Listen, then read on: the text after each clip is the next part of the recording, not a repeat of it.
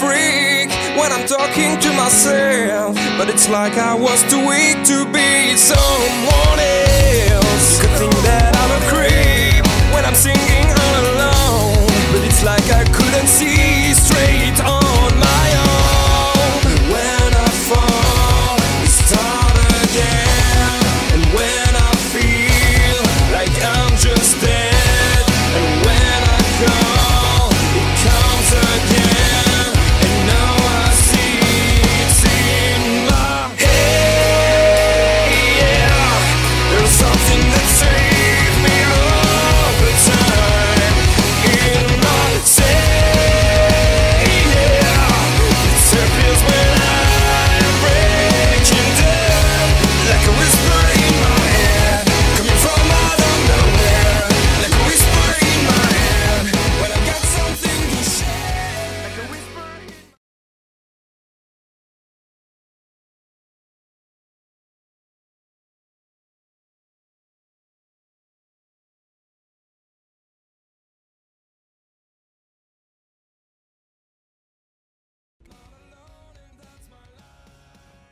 Yo guys and girls, it's your boy Hunty again with another video. This time we are on the new patch, we are on the Elsweyr patch, and we are, yes, on the Magicka Necro.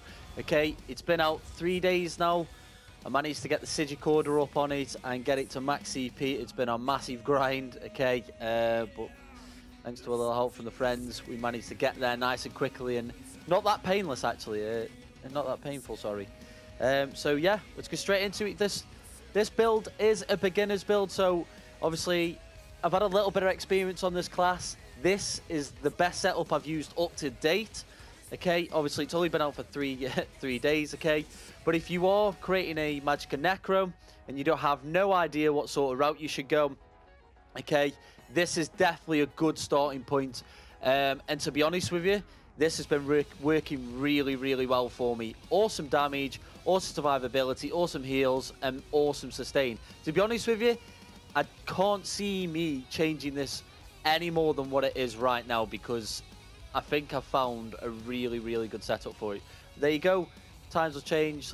Things might get nerfed and so on and so forth. Or there might be a little secret gem that I don't know of. But at the moment, this is working really well for me. So yeah, I'm going to release it and see what you guys think. So as for the gear is just generic for a magic build with a shield. Okay, it's not the gear, it's the skills we're pretty much going for here. But we will go through the gear.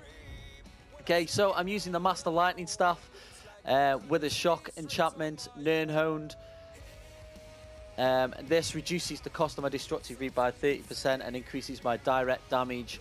And my direct damage, sorry, is increased by 2,000, which is a lot. On the back bar, we are running the Ice Staff, and yes, we are running Armor Master on the back bar. Okay, this is going to give us our tank ability. And for me, if you want to be competitive in open world and enjoy it and not die all the time, okay, Armor Master is probably, other than Fortified Brass, Armor Master is probably best in slot for shield build, to be honest. And that's personal preference. I've gone for an Ice Staff because it allows me to do more DPS and prop my weapon and spell buff from range. Okay, I still got all the blocker mitigation, all that sort of good stuff. That's why I didn't go for sword and board, okay? Because I just find Ice Staff a lot better for Magicka classes. Allows you to keep that DPS up with the light attacks while going through your abilities. You can put a poison here, okay, but like I say, I have the weapon spell damage buff enchantment, and then I have the shock enchantment on the front bar to maximize DPS. As for the monster sets, okay, you can use a two-piece monster set for go tankier or more damage, okay, but this is how I'm finding it works good for me because it's tanky enough and it's got good enough damage. So I just went for the stats. So I've gone one-piece Doma House in pen, and then I've gone one-piece Shadow End for the regen. Okay, it's just personal preference. Again, you could go max magic here if you find your regen's okay, but this is literally really well balanced as it is, and this is how I enjoy it. As you saw, we're running 5-piece Necropotents because we do have a pet on this build, okay, and we have 100% uptime on that pet, so this has got 100% proc time, okay. So for me, Necropotents is best in slot for max magic and sustain, also damage. So On the jewelry, we've got 1 recovery, arcane. And then on the rings, we are infused spell damage, just to bump that spell damage up, as we do not have a set here that is covering any sort of spell damage. Okay, so we went infused on the spell damage. We have good max magic pool because we're wearing necropotence. So yeah, it balances out really, really nice. And when you see the stats, you know, they're very reasonable stats and really, really good. So let's go straight into the skills. Skills then, we are running the light armor shield, harness Magicka. This is going to help us with sustain and be our main damage mitigation. Okay, this is going to absorb a lot of damage. Spirit Guardian, for those that don't know what this does, you conjure a ghostly spirit to do your bidding and stay on your side for 16 seconds. The spirit heals you or the lowest health ally around you every 2 seconds, restoring 1,661 health. Yes, it is a low heal, but it's just a bonus because we have actually got this slotted for, while active, we have 10% of the damage you take is transferred to the spirit instead. Okay, so we get a bit of damage and mitigation from just having the spirit up, as well as getting a little heal. And also when it dies, it creates a corpse, and that will become more relevant with the ability I'll show you in a minute. Okay, so resistant flesh, this is going to be our burst heal. Okay, as you can see there, fully unbuffed, it gives us 8,400 burst heal. Yes, it does give you mana defile. With a shield build, this mana defile does not affect us. You don't notice it at all. It really doesn't make a difference. And grants you spell and physical resistance equal to half the amount healed for 3 seconds. Okay, so then this also gives us boosted resistances when we heal with it.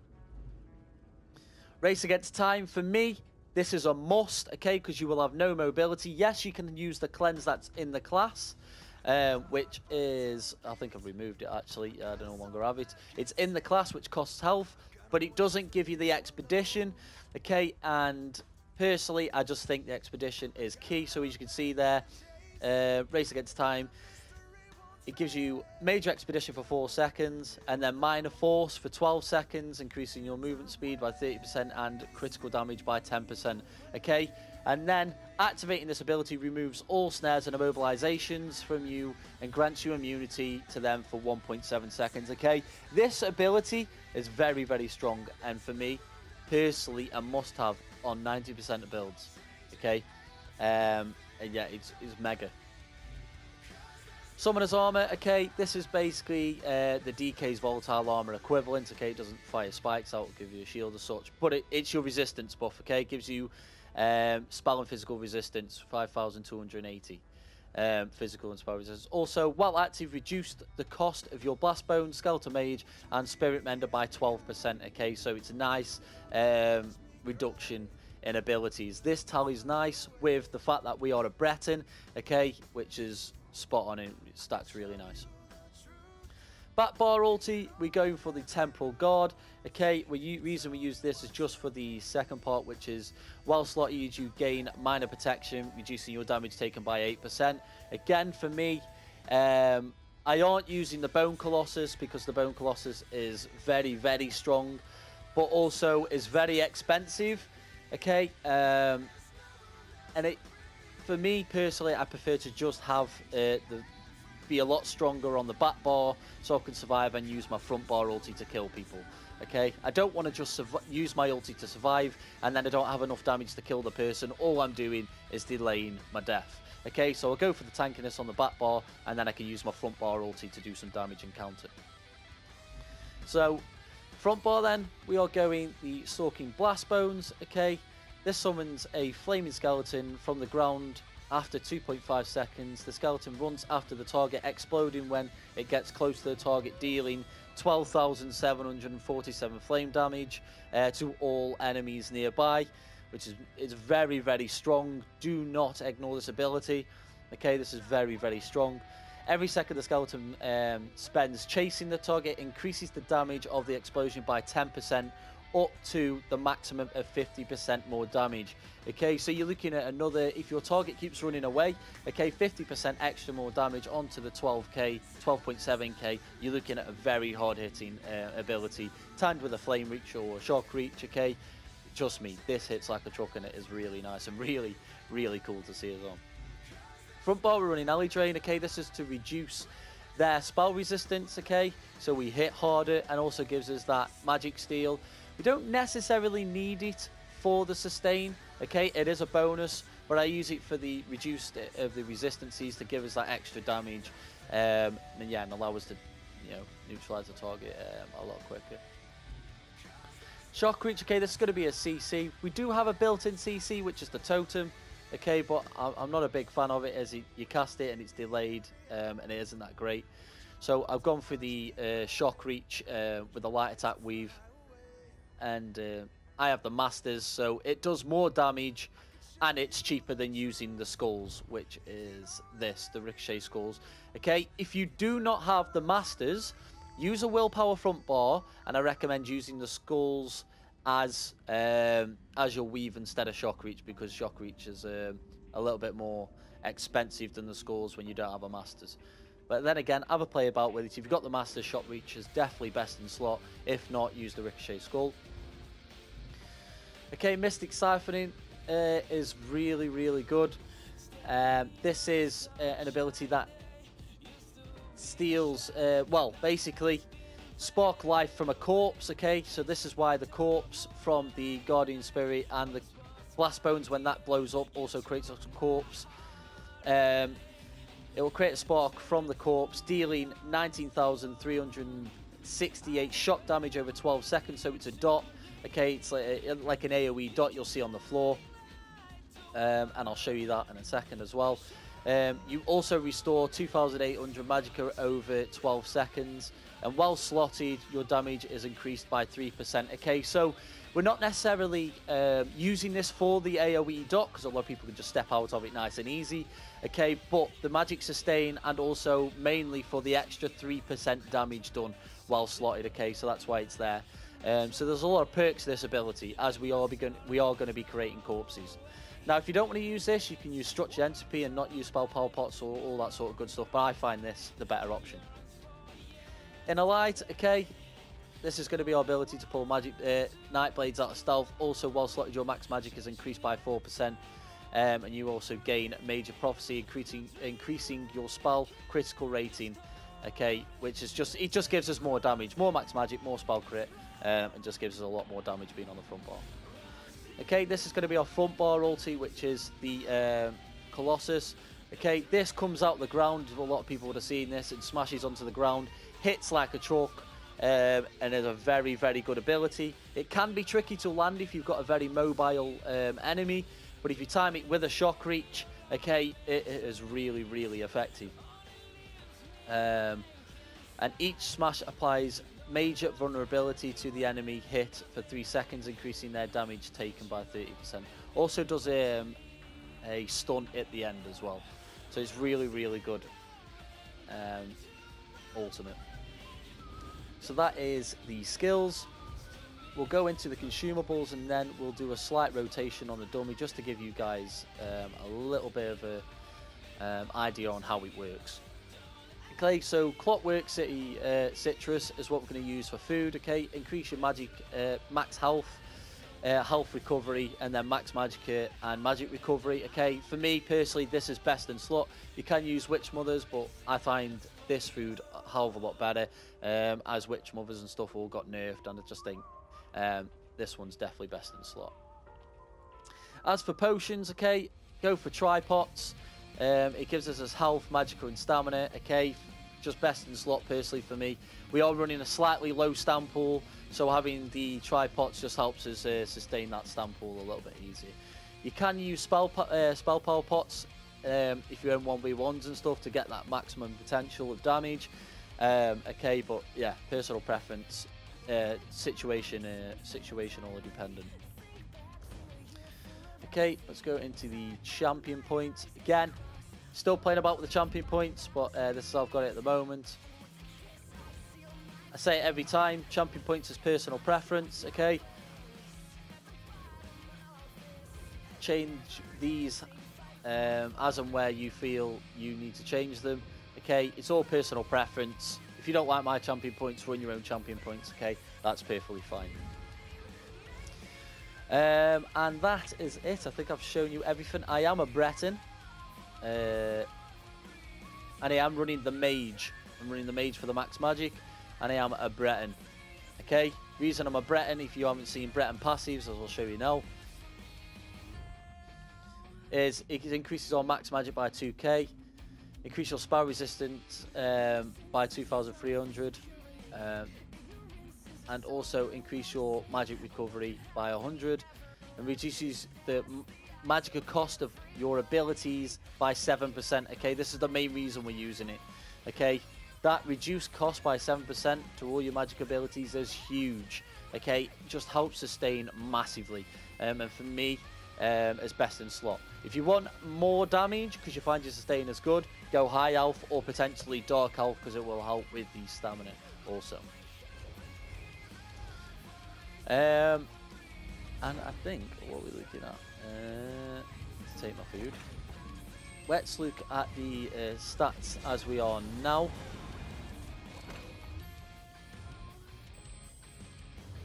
So stats, as you can see, we've got 41k max magic, we've got 2.2k regen, and we've got 2.5 of outer light attack. With a light attack, so you can catch this with the pot. Okay, we got 2.9 spell damage buffed. Okay, resistances, we're looking at fully buff resistances. We're looking at 30k spell resistance, and then we're looking at 27.9 physical resistance, which is basically 28. You can boost this up through the CP tree if you want, but I'm still playing about with this, and to be honest with you, I'm finding it perfectly fine. Crit resistance 2.8. Okay, again, you can play about with the stats. So let's just basically go through the basic buffs. So we got as Harness, we got as Wraith. You want to keep 100% uptime because it's going to be our Necro buff. Also gives us the reduced damage. This is what our burst heal looks like. The green means you are defiled. Okay, you don't really want to spam this. You just want to go shield and then do your burst heal, get buffed up, get back on the front bar. Accelerate is going to be our snare removal and our speed buff. And then obviously we've got our resistance buff, which is the armor there. Front bar, this is the blast bones. Okay, as you can see there, it comes up from the ground. I'll step a little bit away so you guys can see it. Comes up from the ground, looks at the target, okay, and runs at the target and hits the target for a good amount of damage. Okay, this can be a little bit buggy in PvP at the moment. It seems to be spawning, and then it'll run forward and it'll bug out and it won't chase the enemy and it'll just sort of spaz out and not like do anything until it gets killed, basically. But just be patient with it. It'll be something that'll get patched. When it does hit, it rates really hard. Okay, so let me explain the Siphon ability. So when you chuck your blast bones, it creates a corpse. Immediately after, you can activate this ability, which then, as you can see there, it arcs off the the blast bones. Okay, this is giving us magic sustain, as well as doing this nice, as you can see there, it's doing a dot on the floor, okay, and doing extra damage. And it's really, really nice. As well as, just for having it slotted, we're getting the 3% extra damage. So, rotation then, we're looking at a Blast Bones, Shock Reach, sort of grinding the individuals down until we've got his ultimate. When we have his ultimate, what we're trying to do is we're trying to summon a Blast Bones, weave, trying to get a CC off, and then summoning his ulti, and we're just going in with a big burst. Okay, and that is basically the main source of the burst. So we're going to keep weaving him down, keep his blast bones up, light attack, shock reach constantly over and over again. We're going to keep his uptime on the dots, okay, and we're literally just going to keep weaving him down until we have his ultimate. Once we have his ultimate, we want to make sure they're not CC immune. Soon as you cast your ultimate, then cast your CC, and then the ultimate and the blast bones will hit them while they're on the back, okay, and it will hit like a truck. I'll put some clips in this video and you will see it's literally insta kills people, and it's really, really strong. Okay, I appreciate it's really early, and not the greatest knowledge about the class at the moment. I've been playing about with it. This is what's working for me. I have read through every skill, every passive. I've done as much digging to the Necromancer as I can. This is the setup I deem fit, and I can't really see another way of it being that much better other than maybe 1 or 2 skills, maybe looking into them. But to be honest with you, I find this the best setup so far. And yeah, and I hope you guys enjoy it, and I hope this helps you guys out. Again, massive thank you for the support that I've been getting on the channel. On 1,300 subs, which is insane. Okay, you guys are literally, honestly, you're all legends. Okay, I hope you enjoyed the build video. Please comment below, leave me good feedback. You know, if you know there's something better that I should swap out, put it down below. Honestly, I'm open all ears. And obviously, yeah, I'll try it out and see what it's about. Okay, peace out, guys. Cheers.